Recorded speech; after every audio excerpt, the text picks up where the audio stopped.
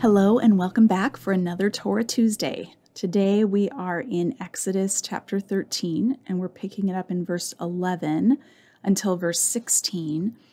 We're continuing on in the ritual instructions of chapter 13, and if you haven't watched the first two videos in this chapter, you'll want to do that because they set up the overall structure of the chapter, and then the first panel, verses 3 through 10, which talks about the Feast of Flatbread.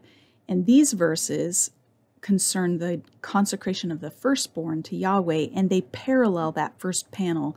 So it's helpful to watch the first two videos so that you can see that.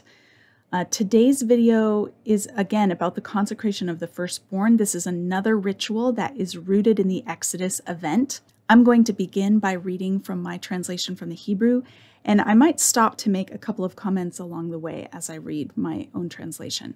So Exodus 13 verse 11. When Yahweh brings you to the land of the Canaanite, just as he swore to you and to your ancestors, and gives it to you, then you shall cause to pass over to Yahweh all who open the womb, and all who open the womb of animal offspring that are yours. The males belong to Yahweh. So far, you might have noticed that he only mentions the Canaanites. Last week he mentioned 5 nations, and here we just have the Canaanites. Canaanite is probably a generalized or generic term for all the people who are living in the Promised Land. And when they enter into the land, when they arrive, they're supposed to begin consecrating or dedicating to Yahweh their firstborn of both animals and humans. The phrase here, opens the womb, you shall cause to pass over to Yahweh all who open the womb. This is a different way of talking about firstborn. Normally we see the Hebrew word bakor for firstborn. This is a different phrase that focuses on the mother rather than the father. So instead of the firstborn of the father, it's the firstborn of the mother, the first one to come out from her womb. It isn't entirely clear whether the designation of males belonging to Yahweh is talking just about the animal offspring, because that's mentioned last, or if it's all who open the womb of human mothers as well. Those males belong to Yahweh. Clearly those who open the womb belong to Yahweh, but again, what's not as clear is whether both males and females would be included in that category or just the males. The phrase cause to pass over is one that we have heard before in chapter 12, verses 12 and 23. So this is an allusion to the Pasach or Passover. So in chapter 12, Yahweh caused to pass over or caused to pass by the families of the Israelites who had placed the blood on their doorposts.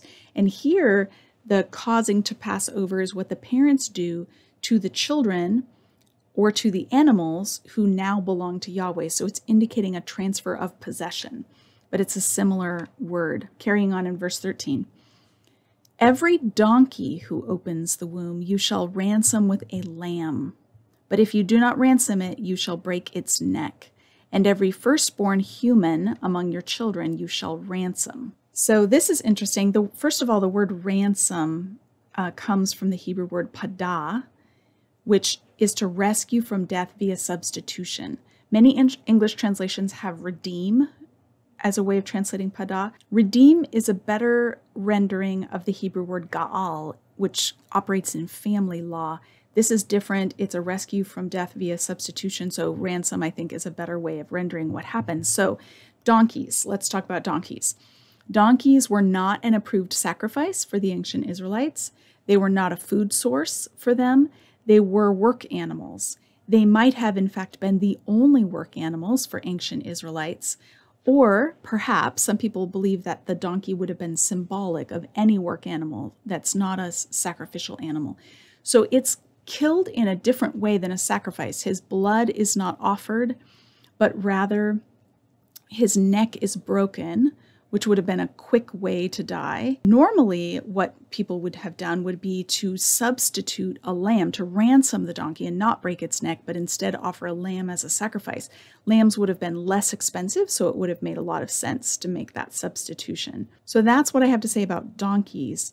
It's very important that we recognize that every firstborn human is to be ransomed. That is to say, children are never sacrificed in the Bible with Yahweh's command. Jeremiah 19 verse 5 makes that very clear.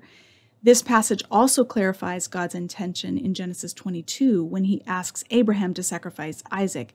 We see here that that was a test, and it's called a test in Genesis 22. It's a test of Abraham's loyalty. It's a test of his faithfulness to God, but God never meant for him to follow through on that. And directly following this statement that the firstborn children need to be ransomed, we have an instruction about teaching the children. So picking it up in verse 14, when your child asks you tomorrow, what is this about? And by tomorrow is meant anytime in the future. When your child asks you tomorrow, what is this about? Then you shall say to them, with a firm hand, Yahweh brought us out from Egypt, from the house of servitude, when Pharaoh was stubborn about not sending us away. Yahweh killed all the firstborn in the land of Egypt, from firstborn human to the firstborn of beasts. Therefore, I sacrifice to Yahweh all of the male animals who open the womb, but every firstborn of my children I ransom. It shall be a sign upon your hand and bands between your eyes, for with a strong hand Yahweh brought us out from Egypt. So the children need to be taught about this. As we said last week, at any point in human history, we are just one generation away from the extinguishing of biblical faith. And so teaching the children why we're doing these rituals is very important. Verse 9 in the previous instructions, the flatbed instructions, had talked about having a memorial between your eyes. In these instructions, they're supposed to have bands between their eyes. Some people think that this would have been like a necklace, except instead of around your neck, like a pendant that you'd wear around your forehead. And obviously the phylacteries of Jewish communities are one way of living this out. But what I want to point out is that the way it's expressed in verse 16 gives us an echo of what God did in Egypt. So in Exodus 7 verse 3 and many other places, it speaks of the signs and wonders that God did in Egypt, the Ot and Mofet that God did in Egypt.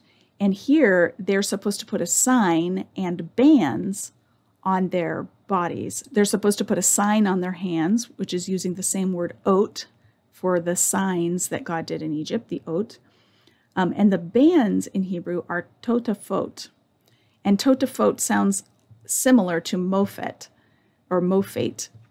So the signs and wonders rhyme with the sign and bands that the Israelites are supposed to put on their bodies. So there's a wordplay going on. It rhymes. And this reminds us that the reason Israel dedicates its firstborn to Yahweh is because of the signs and wonders Yahweh did in Egypt, by which he redeemed them, by which he ransomed them.